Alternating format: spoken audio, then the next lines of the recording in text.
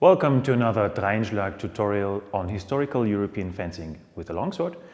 This time sponsored by Black Armory, who provided us with this fencing jacket.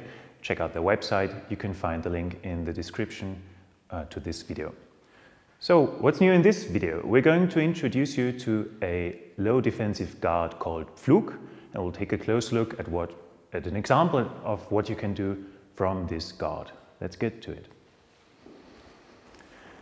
Now, as for the position itself, as you can see, Gregor has already moved into Pflug.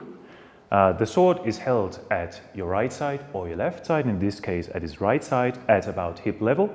The sword is facing towards your opponent, the tip is pointing between your opponent's eyes, thereby basically creating a wall of steel between yourself and your opponent. One point to watch out for here: if you move the Pflug to the left side, you rotate your sword so the false edge is facing forward. That's basically it. Let's move right back to right Pflug. Now let's see what happens when Gedi attacks with an Oberhau.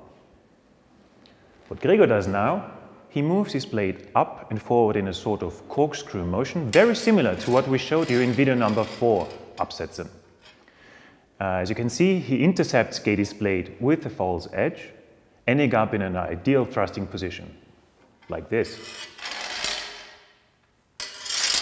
thus hopefully ending the fight. Thanks. Let's have this once more in one motion, please.